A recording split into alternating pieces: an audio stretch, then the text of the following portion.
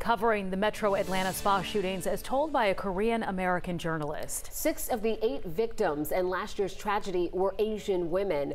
Our Joe Ripley got a behind-the-scenes look at covering the story from the AAPI perspective. Joe? Yeah, good evening. Heeseung Yang, he goes by Kyle, called the shootings last year shocking. But over the last year, he has seen the fight for change firsthand. The Korean-American reporter told me, in this case, it's difficult to separate the professional from the personal.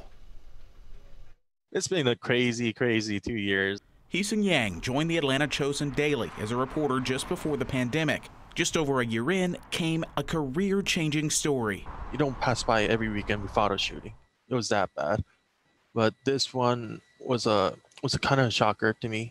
March 16th, 2021, a gunman killed 8 people at 3 spas in Atlanta and Cherokee County. 6 of the victims were Asian women. This was the view behind Yang's lens. He says as a Korean American, he was able to connect with the victims' families and the AAPI community on a deeper level. Being local gives like an in-depth coverage or a little bit more edge, especially like people to open up to us. Yang has followed the story for a year, covering memorials, tracking the court process, and legislative efforts to make change. Friends, my colleagues, they talk about like how sometimes they're fearful of walking down the street. We are so angry, but we like to share their pain and sorrow. Connie G is the executive director of the Asian American Resources Center in Gwinnett County. She's also seen the heartbreak firsthand, attending funerals, helping the victims' families raise money and supplies, as well as spearheading rallies to stop anti-Asian hate.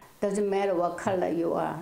Most important thing is understanding and respect each other. So it's most open communication. Yang says covering the spa shootings strikes a personal chord, but as a journalist, he says he's able to bring more awareness to his community, even through tragedy. It's a tragic event, but this tragic event helped to have it became like a huge stepping stone.